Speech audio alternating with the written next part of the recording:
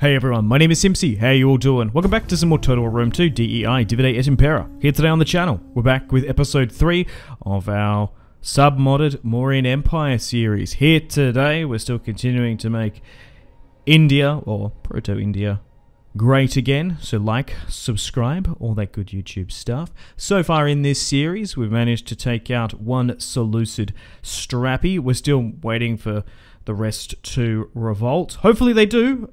So far we haven't got the RNG in doing so. Sometimes they all revolt at the same time. Sometimes they come in spurts. Sometimes they don't rebel into the late game. It just depends on how the Seleucids are holding. But it seems like in this particular campaign, they're doing well and are holding their successor state together for now. So in doing so, we had to push into the Arabian Peninsula. We managed to push on over, but at a massive cost. We have managed to take a province in Oman, so we might look now to push further into the Arabian desert with our allies, Hagar, to go against Saba, essentially the tribes in and around Yemen and whatnot. The Himyar here. They are at war with Saba. Interesting. So we could use that to our advantage, particularly. Oh, here we go. Parsa has broken their alliance with the Seleucids. No way. Oh, perfect. And the other one, Pathar. Oh, Bactria? What?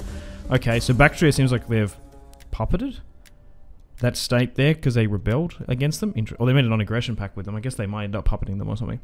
Oh, here we go. Seleucid vassals rebel. Oh, so there's actually an event. Interesting. Okay, so I didn't know that. It actually happens eventually. Oh, okay, so maybe we're a little bit impatient pushing on over. So I guess we go over back and we look to push into Parthava and Parsa against the Persians and Parthians. So they asked... Okay, there are always so many people now. So the Strappy revolt has officially happened. Sometimes it doesn't, I suppose. Okay. So I still might maintain a military presence here in Southern Arabia. Hagar really likes us because we joined their war. So if we can farm this relation further, that would be ideal. And they do border the Seleucids up there. So let's talk to our good friends in... Oh, I don't even know where this is. Is this Kuwait? Maybe. They got 2 full stacks there. I'm so shocked at how strong and how many units these Arabian factions have. Like, how? Are they usually meant to be this strong? In my lord's name. Well, they're going to accept a military access, they will, but yeah, if we can farm an alliance with them, that would be good. The thing is, because we have essentially no other cultural group in this game, we're going to have to essentially try and get some allies. It just depends how the cookie's going to crumble. There's a fair few ways you can go in this campaign. So, you can ally with the Arabs, the Hellenics, the Hellenic faction, successor kingdoms in and around us. We've got Persians and Parthians and steppes and whatnot. We're going to be able to get Arabian auxiliaries here. That actually might be good just to have tactically. Because the peninsula has such a huge pop in DEI. It might actually be better than getting our core ethnic Indian Hindu units. Because we still need to grow that culture. It'd nearly be worth converting if you could. But you can't change culture in this particular campaign. Okay, so I guess we make plans to go against these guys, because we kind of want that. Because we haven't even stabilized our home province. So let's go to war with the Persians up here. And we'll start continuing to invest further into our army back at home. Okay, so we are a little bit border gory at the moment, as we've taken a piece of territory not connecting. So I guess it's an exclave. I think that's what you technically call it. Riot in the capital. Oh no. We can crush the riot. I think that's what we do. Send in the troops. Axum has been officially destroyed. That's no good. So I imagine the kingdom of Kush is growing in influence. Mesopotamia is still fully under the control of the Seleucids. Oh wait, no, they're starting to get pushed here. We could intercept that. That's a pretty big Seleucid army there, though. Okay. Do we switch to tax? Yeah, because we've had a little bit of a food issue. Once we start taking more territory, it's going to be more. Do I go through the desert here? The thing is, you go by roads to not get the attrition, but we can probably tank a turn there. As we push for Parada to secure the copper resource. I imagine that's going to help us infantry-wise quite a bit. Okay, let's move you further south. I want to try and keep a full stack in Arabia, because then we can, if we see an opportunity to go against Saba or Axum, or maybe betray Hagar, we might take it, but we'll see. Army-wise, we can get 4 armies. Not full with units. I guess we go with the elephants there. They seem to be the best over the chariots, even though they're quite expensive. Let's get a baggage train there, and then we'll try and get those Indian archers, because they seem to be quite good. But even the Persian ones, I'm actually surprised how effective archers are pretty early on for this roster. They're quite good. Another child is born. Ashoka has gone up. I wonder if Ahsoka is named after Ashoka, potentially. Okay, continue to move you down there. There's another spice resource there. If we could dominate the spice resources for this campaign, that would kind of be insane. Tax collector, getting those edicts down as well. Okay, so Bindusara, from his nearly narrow defeat in Arabia, his Pyrrhic Arabian victory, is now back, and Ashoka is now ruling the lands in Arabia. Military research is probably not too bad. Okay, so I'm actually just going to really just spam out these Arabian auxiliaries. They're quite good. 300, which is a fair bit, but only like hardly any upkeep. It actually might be tactical to do that. Okay, we're going to use the movement cheese here, so that's going to give us a slinging movement. Sometimes you can like a movement bug. Instead of dropping in your troops just at the base of the settlements, if you can like, I don't know how you do it. It sometimes happens. So we're going to sling it all the way up to Bam. So yes, we are going to use the cheesy exploit. Oh, we've got access to Mauryan axemen, so let's grab those. And let's get those archers as well. Okay, so we're going to be able to go against the Persians here quite soon. And we've got those auxiliaries. Now, unfortunately, they're not going to be able to get repaired, but they will be quite effective in combat. Maybe we make sure the Arabians fight in Arabia so we can replenish them, and then maybe the Indian units in those territories that we want to expand into. Okay, let's end the turn to continue. Trade agreement dissolved from Nabatea. Really? That was quick, unfortunately. Okay, so that's now ended. So just need to keep an eye on that. Civil wars wise, still continuing on our massive construction and recruitment blitz. Okay, so getting a lot of Arabian auxiliaries here. That's good. We'll put them to work in the peninsula eventually. And we're making plans to go north to go against Zoranka, the Persians just north of Pura. And we're going to try and unite the home province. And then I guess we go against... Well, we'll see what happens. We could go into Gore and Parsa. It just depends what happens north. Bactria seem to be not holding on to power. We've also got Parthia up here. And like the steppes could maybe gain some influence and maybe push south. We'll just sort of see what happens. But at the moment, we're just moving. It just takes so long in DEI to move about, so we skipped a little bit ahead here. Just to get these units in range. Okay, so let's move them in, and let's go to push to Parada. So it seems like we're just logistically moving. Moving about, especially through the desert with attrition. The roads aren't properly built, really. We're going to have to take our time as well, because we don't want to get too much negative attrition. So we've got 2 full stacks here, looking to push. And we're going to have another one on the way eventually. But so far, we have managed to recoup those losses from down in the Arabian Peninsula. And we're going to start to slowly but surely pick apart those Seleucid vassals.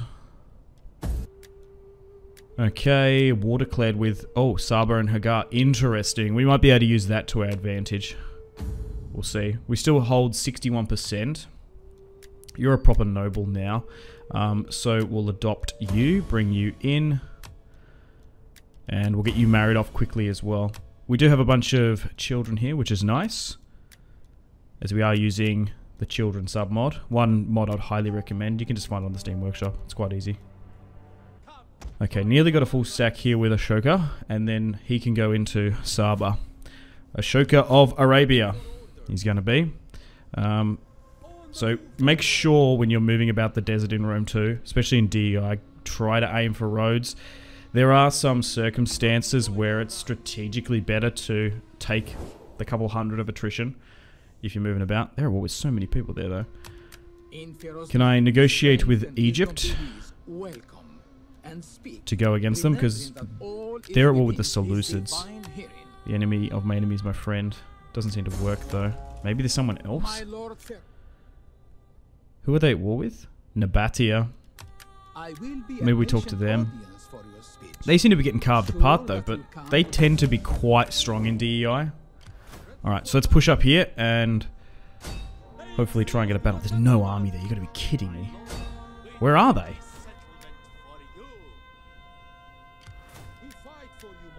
Oh, I can't remember. Were they attacking... Or maybe they're north. Oh, I don't know what's going on. They might have a settlement further north, potentially. We'll have to see. Let's end the turn and continue. They might intercept us. Okay, welcome to the top of the turn. Didn't get attacked during the end turn phase. Move my spy to Saba now. So if they move out... Oh, pirates spotted down in the Red Sea. Yikes. Does that sound familiar? Okay, so they got 2 full stacks. Oh, they actually took that. Interesting. Is that why they're at war with them? A lot of axe infantry again. Oh my god. Are they going to march out against them? If Hagar... I want to see this. I might mobilize this army. Is it worth getting 3 more units, or should we get it moving? Maybe. We do need a navy here. We need food. Let's go with siege, because we're going to be doing a lot of sieges now. Okay, let's push against Zaranka. Oh my god, I'm going to take that auto-resolve. Even though the number's 2 to 1. If we bring this army in, we can farm more experience. Yeah, and now it's like 99 percentile. So 8,000 Mauryians are going to descend upon these Persians. Let's occupy. Oh, okay, so they've got a settlement in the north, so we can continue north against them. A lot of military buildings here. We're slowly but surely bringing Hindu influence into the region. The money's just a bit low. Okay, so...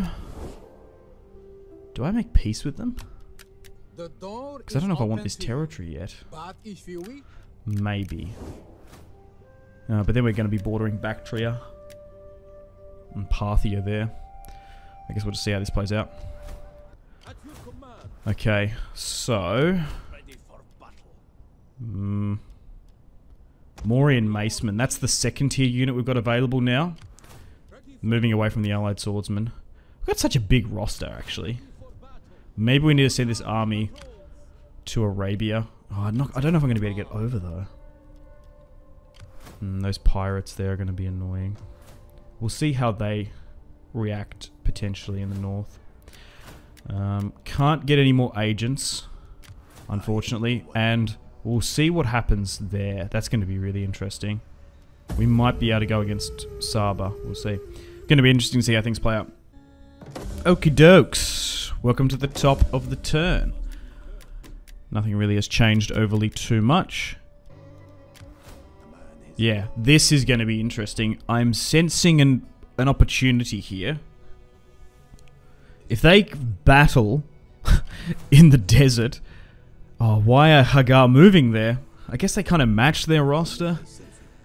If they can destroy at least a stack or two, I might be able to just push on in and take that piece of territory. Wouldn't be too bad if they take it. Oh, so Saba has expanded to 2 settlements now. That's annoying.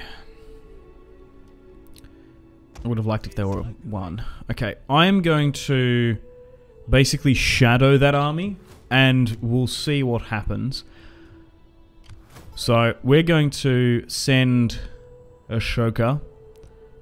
How can I get there? We've got military access, so we can go into their territory. I think we'll follow the road, because we don't want to start losing men in the desert. We need to keep every single able-bodied Mauryan to help.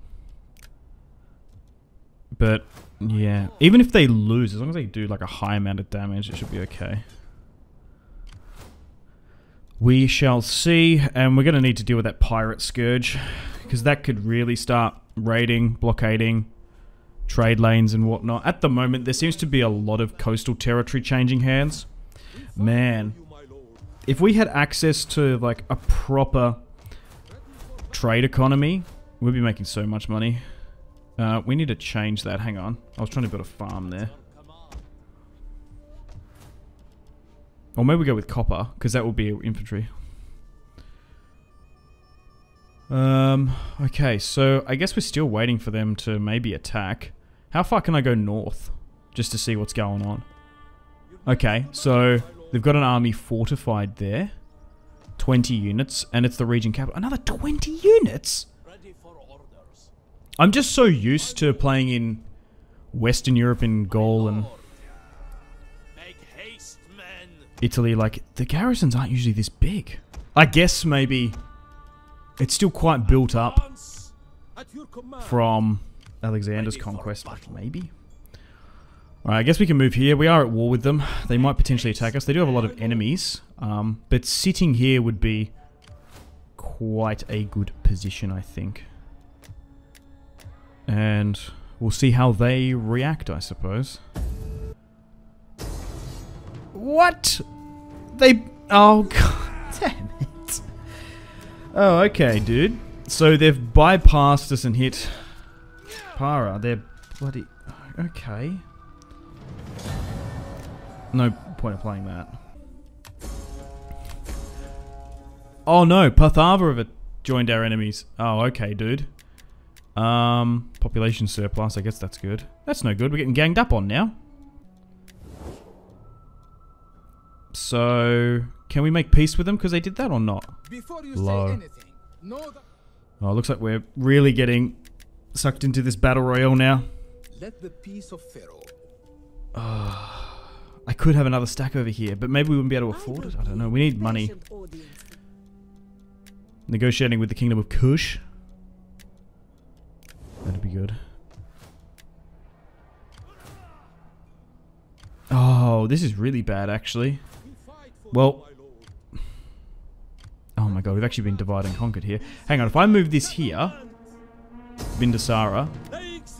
We'll siege that.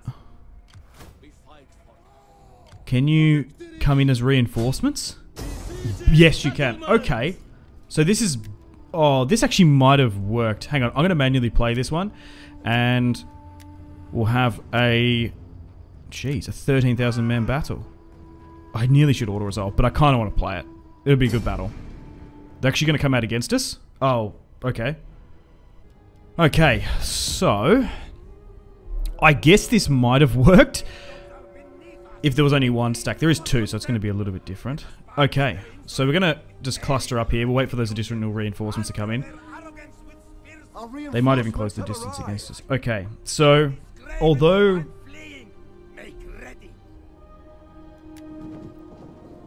that settlement was ours, we only held it for a season. So basically it's still very much their territory.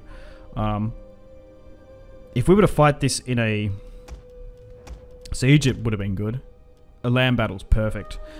So I would much prefer fighting this army back down here in the south than up north near that regional capital. So we'll wait for a second to rally up. We'll make things a little bit nicer. We're just going to left click drag the infantry units, and we'll cluster the archers as well, just so it's a little bit easier for me micro. And we should be able to crush this Persian host here today. So let's make it a little bit wider. Let's try and match their width ideally. We've got so many archers. We're going to be able to rain so much skirmish fire down around them.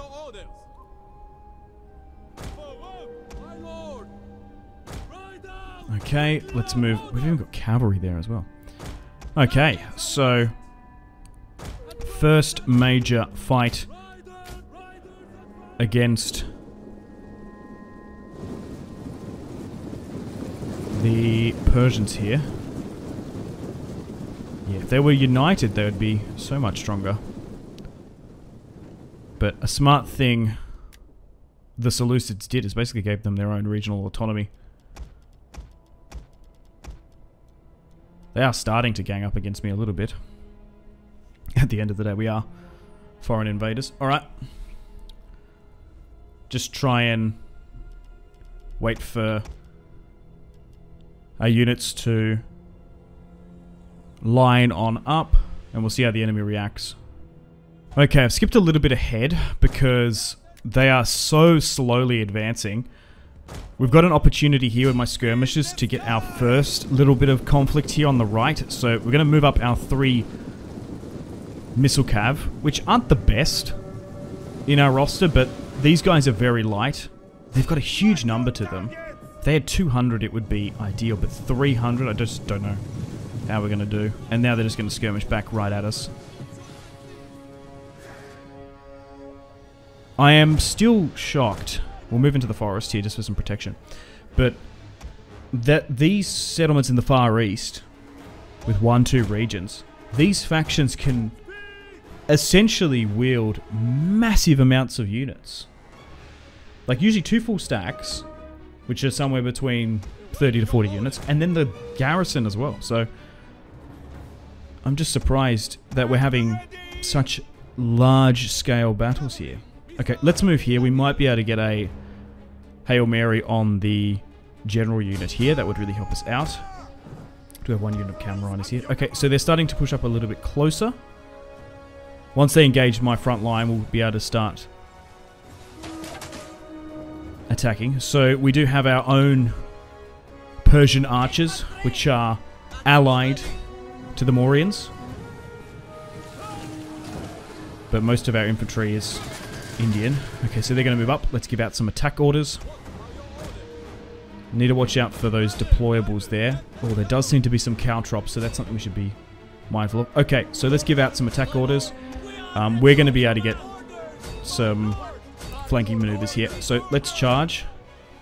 Now, the Persians have decent cavalry and skirmishers, so we don't want to be sitting too far back and just copping all that missile fire. So we're going to close the distance, use our infantry, and just start wrapping around them, I think. They're sitting quite narrow, so we're going to be able to use that to our advantage. Okay, unfortunately those missile cav got engaged, so, and now they're just getting peppered by that archer unit there. I don't know how we're not doing that well against that general unit. Okay, we're starting to boot and scoot, and now we're engaging. Still getting some pretty decent fire over the top. Keeping my elephants in reserve, we don't need them just yet. If I push them too far up, they're going to go berserk, I think, because it's just the archers there. Go against those light. There we go, that's good. Alright, that could be better. Right, you move here, wrap around this. Wrap, wrap, wrap. One of our units has used all its ammunition. Continue to go for that. Nice, we've got a lot of width. Make sure we give out proper attack orders. Get around this way. The general's still holding. So if we can crush this full stack, we'll basically just move back up north, embed ourselves quite close to that settlement. I don't particularly want to go anywhere near or engage that 20 units. Maybe wait for them to come against us. So we caught them by surprise here. I'm actually honestly quite surprised this army actually managed to bypass us here. I don't know how they did that. I thought we were sitting on that road and secured it, but they somehow slunk around the pass. Those cheeky Persians. They always manage to find some random goat track to get around. That's a 300 reference. Okay. Oh, they're wavering a little bit there. Yeah, it's just because they're getting... Is that friendly fire? Maybe. Or maybe they're just good there. Okay. Yeah, some of these units are sitting idly by. Oh, it's just... Sometimes... In Rome 2, and I guess in the Warhammer games, like when you have like 30 to 40 units, it's sometimes a little bit hard to micro. I feel like 20 is like the perfect. People always say we want bigger total wars, but maybe if they had more units per, more men per unit might be easier, but 40 units is nearly too much for me. But fierce fighting is now breaking out as we slowly but surely paint the Middle East a beautiful blue, a Mauryan blue. Nice, they're starting to rout now. And we're probably starting to use these macemen, which are starting to last a lot longer in combat, armor-wise. Nice. So at the moment, we're mostly focusing on Persians and a small amount of Arab tribes, which might end up being more if we go to war with Saba. We'll see. Let's continue. Okay, decisive victory. Big W. 800 lost. We crushed their 4,000, which is quite a bit. Eastern Spearmen not the best. It's mostly their skirmishers and cavalry that did most of the impact. Alright, so that's one full stack crushed. Bindusara, slowly but surely going up in stats. Let's occupy again. And we'll try and rebuild the bloody copper mine there. So we're going to be able to get like really good armored units there. Fishing boats actually might be good. But maybe we just go with food. Haven't decided just yet.